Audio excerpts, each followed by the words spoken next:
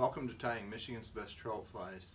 Today we're going to talk about posting with natural materials, and specifically the difference between posting with calf body hair and with deer hair. So let's get started.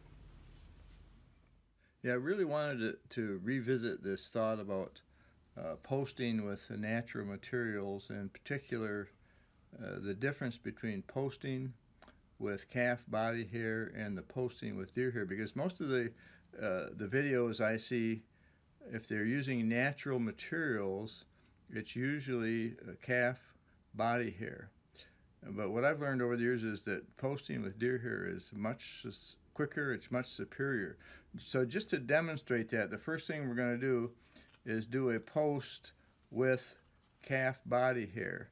So I'm going to cut off a little snip of this and throw it in the stacker, and Aaron's gonna time the posting of the calf post for us, so we'll get a sense of how much longer it takes to do this than it does with deer hair. So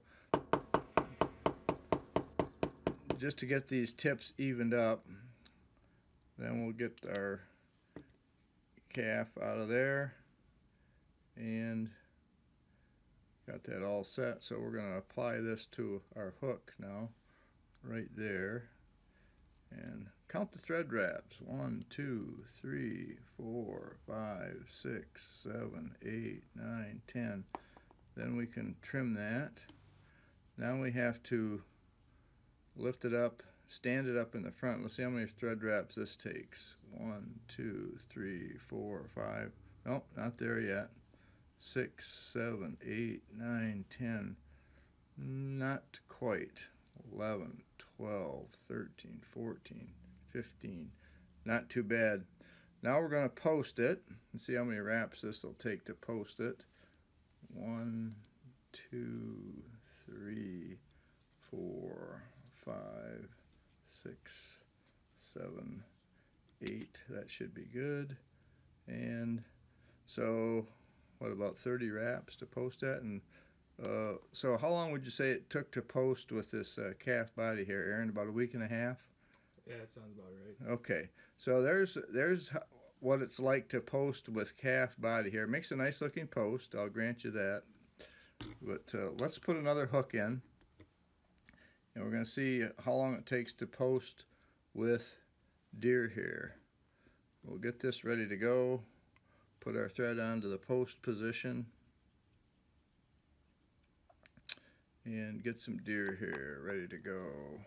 So the deer hair, when you use deer hair like this, you see the tips are nearly even. It doesn't have to be stacked, so that eliminates some of our time. So we'll just cut a little section of that off and switch hands here, maybe even it up just a tiny bit, and we're ready to post that. See how many wraps it takes to put this in place.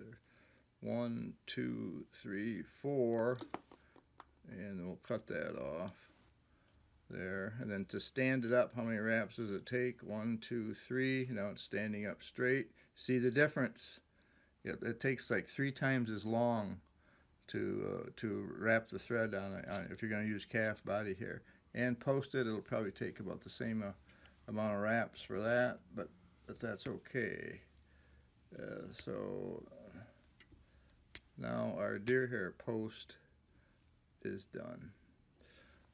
So a lot quicker, and it takes a lot less effort. There's no stacking involved, and you've got an acceptable post made out of deer hair. So just think about that. If you're using calf body hair, there's nothing wrong with it. It makes a nice post. But if you want to save some time and do just as good a job, use some nice white deer hair. So hope you picked up a tip or two, and we'll see you the next time.